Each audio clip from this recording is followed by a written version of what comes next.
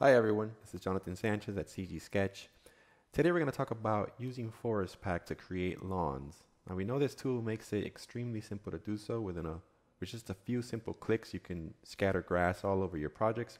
I'm going to show you how to do that. Plus I'm going to give you a couple of tricks that I use to improve my lawns so that they look a little bit more attractive to the eye, a little bit more realistic. For example, some of the projects I work on, some of the more ornate projects tend to have this English style lawn where they have, find a better picture here, where they have these stripes here where the lawn has been cut in different directions to create this pattern. I'm going to show you how to achieve that, as well as perhaps adding some of these little weeds and a couple of little grasses and colors to just liven up the image and make it stand out a little more. So let's get to it. Here we have a very simple project. I just have, let's get this out of the way. I have a ground, a little concrete slab, and a couple of stones. Nothing added to the ground, just a noise modifier just to add a little bit more realism to the ground. It's sloping up with a little simple noise just to add a couple bumps here and there. So let's add some grass. But before that, let's add some color to the ground. So create a via material. I got a texture here that I use that's tileable for grounds. Put it on the diffuse slot, the bump slot, and then apply this to the ground. Show shaded in viewport. There it is. Okay, now let's go ahead and add the grass. So we go to our i2 software category, Forest Pro. Once you select from the library, we know that Forest Pack comes with a very nice selection of presets for grass. We're going to go to layered lawns. Lawns, there's a lawns category and the layered lawns. Layered lawns lets you build up layer by layer to add more detail. You could start with a base layer, then add another forest item and add some weeds, different styles to just liven up your lawn. You got the detail and you got the large versions. Typically, when you have a large area to cover with grass, you might want to use the large version. If you have areas, for instance, between pavers and stuff that are small, you could use the detail version since these patches that it's going to scatter are smaller. Therefore, they're more easily fitting between, say, small crevices and small pavers. In this case, we're going to use the large. So just make sure it's on generate and click on your ground.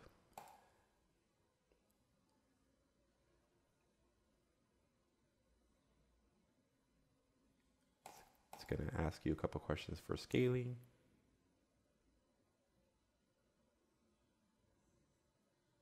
And since this is a pretty big ground, it takes a second, but there it is. Let's go ahead and see what this looks like. So I'm going to start my IPR. Here we are. Okay, there it is. We got the grass created. We had some stones. The lighting system that I'm using, I forgot to mention, it's just a simple dome light with an HDRI. I have a previous video on that too if you want to learn how I achieved that. And then I put a couple of trees just to create some shadows. They're proxies, so they're hidden. Now, what we notice right away is that the grass is eating into this concrete slab here. Easily fixed. Just select the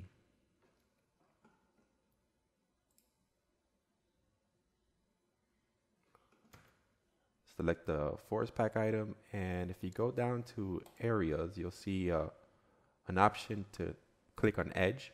If you click on that, it'll arrange the grasses that are on the edge or all your items, whether it's grass or anything else you're scattering, so that it gets cut off at your edge, and it works pretty well usually. So right away that's been fixed. So there we go. I mean, it's really that simple to create nice big fields of lawn and grass, and that's really all it takes. Now let's say we want to add this detail here where we have a bit of the English style lawn going on with the stripes going on. So how can we achieve that? All right, let's see. Here's the way I do it. So you have multiple ways of doing it. One way would be to create a mask and go to your transforms and then just mask it so that it rotates in a different direction. The grass strands rotate in a different direction every so often, or they're a different scale every so often. The way I like doing it is I just like bringing in a different model of grass strands. So I use Forest Packs models in conjunction with my own different models that I purchased online, since they're a little bit different, to create more contrast, and then stripe them out using a gradient map. And I'll show you what I mean here. So let's go ahead and hide the Forest Pack item. And let's go back to our material. Let's create a gradient ramp. And let's change it to solid. And let's make the colors contrast quite a bit. Say a purple and a yellow. Oh, this one. There we go. So we have a stripe gradient. Let's apply it to the displacement modifier just so we can see it in the viewport. And let's make sure displacement is off. Go here, displacement off. Don't want it to displace. I just want to be able to see how it looks like in the viewport. If I click show shaded material in viewport, now you'll see the stripes. Since I already have mapping on this object at 7 feet by 7 feet box, it creates this pattern here, which actually doesn't look too bad. You can tweak it if you want to make one line bigger than the other, for instance. You can always just tweak the colors. I'm just going to have it 50% each, somewhere around there. Okay, and now let's go back to our Forest Pack item. Select it. And let's do the following. Let's get rid, here's my geometry that the preset brought. Let's get rid of some of them. I only need a few because I'm going to bring in my own models. I'm going to keep these and I'm going to make them all the same color, have the same color ID. So just select the green here, and again, same thing, and select this green. So now they all have the same color ID. There's all these patches that Forest Pack brings in as presets. Now let's add our own models. So I just clicked add, and I have my models down here. These two grasses I purchased online from a separate manufacturer, separate company, and custom object. That's one, and let's add the other. Custom object, that's two. So I got two long patches that I brought in. And again, I'm going to make these a separate color ID. So I'm going to make this one match this one. So now I have the green ones representing the ones from Forest Pack, and these gray ones are the ones that I brought in myself. We just have them scattered out randomly. We don't want that. We want them to follow the stripes from the gradient that we created. So here's what we do. Let's go down to distribution, and you'll see here there's an option called match color ID on map. You click on that and you tag the gradient to the slot. Right away it divides the models based on their color ID on the gradient that you created, and it's really that simple. Now if you were to tweak that gradient, it will always follow the color from the texture that you created. Let's go ahead and see what that looks like.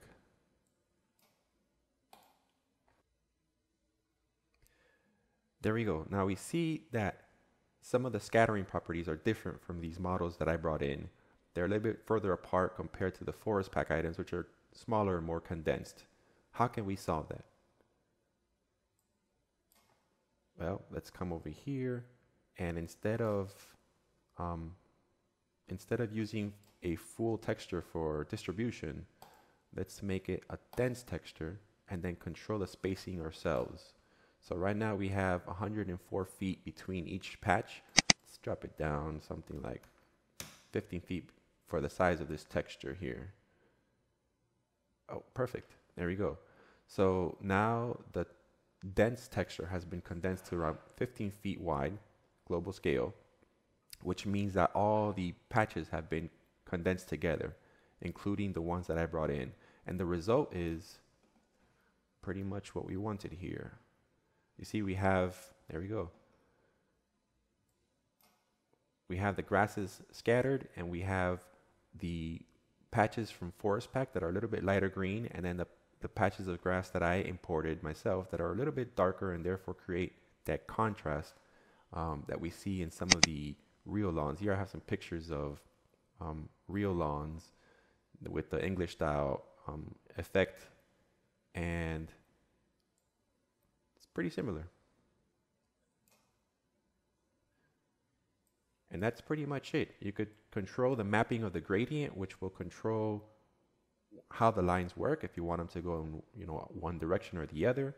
And if you want to create complex patterns, as long as you just control the mapping of those lines, of those stripes, the Forest Pack will follow the IDs on the colors of each patch and match them to the gradient that you mapped out. Now let's say you want to add a few little weeds and colors and stuff, a couple of maybe tall grasses in the foreground. Let's go ahead and do that just to dress up the image a little bit. So I got some tall little grasses here, wild grasses that I've brought in. Let's just put them over here somewhere. I'll bring them by hand. You could scatter them with Forest Pack. In this case, just to save time, I'll just put a few by hand here just to dress up the image somewhat.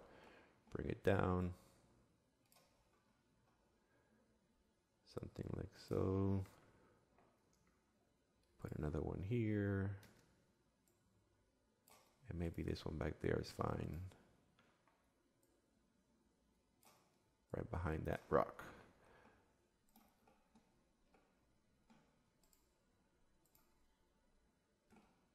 Let's see what this looks like. Bring this one a little closer to the camera. Maybe right here.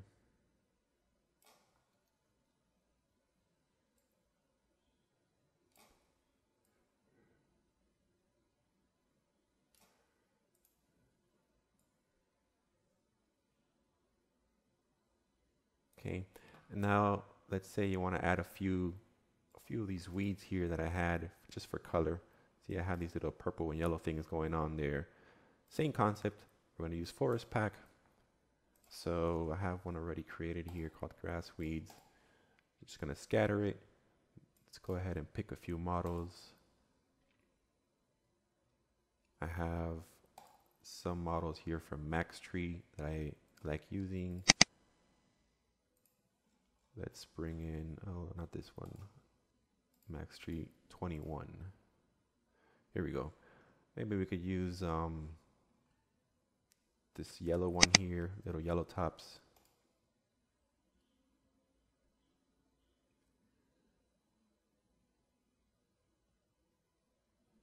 And we'll add another one for the little purpley ones from the library.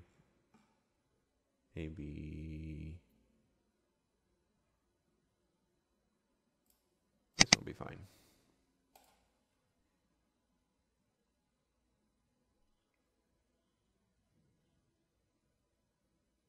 And now all we're going to do is scatter it. So I already have the transforms for rotation and scale enabled. Let's go ahead and just under random, just add a few, scatter it all around. Maybe a few here by the slab, since that's typically where they accumulate, just a few in the distance. And I think they seem to be a bit big, so let's go back to our transforms and make it, instead of 200 to 250%, let's drop it down to 120 to 160 maybe, 180. Want to see them over the grass. So let's go ahead and see what this looks like.